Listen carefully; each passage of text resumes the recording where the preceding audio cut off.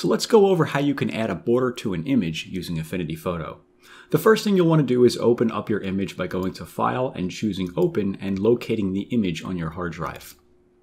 Once the image is opened, we're going to need to change the size of the canvas. So I'll come up here to where it says Document and I will choose Resize Canvas.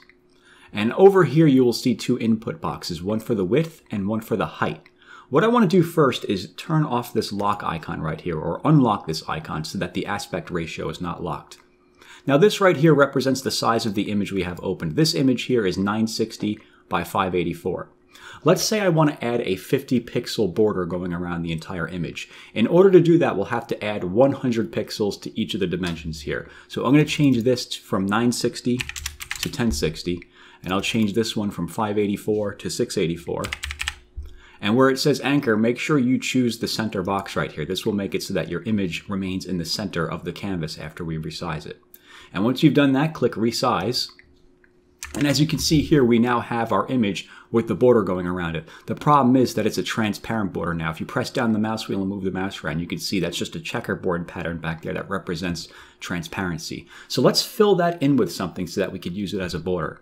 Come over here to where it says Add Pixel Layer. Over here in the Layers menu, I'm going to click on Add Pixel Layer. And what I'm going to do is I'm going to click and drag this layer down here to the bottom like that, so it's positioned beneath the background layer. And now what we could do is we can grab the gradient tool, and up here where it says context, I'm going to choose fill. Where it says type, you could choose whatever you want. You could choose a solid fill, a linear gradient, elliptical gradient. You can choose bitmap if you want to fill it with a pattern, and so on and so forth. I'm just going to use a solid fill color for now, and I'm going to click on this white stripe right here. As you can see, it filled in that border with white by default. What you can do now is click on that to open your color menu, and now you can choose whatever color you'd like for that border like that. Now, if you want to choose a color from your image, if you want to sample a color from your image and use that as a fill, what you can do is you can click and drag this dropper icon onto the image over here like this, and place that little square under the cursor over the color you'd like to sample. So let's say, for example, I want to use this one right here, this shade of green. I'll choose that.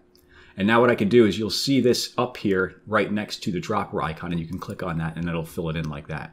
Or if you want, you could just make the border white like that. So that is how you can go about adding a border to an image using Affinity Photo.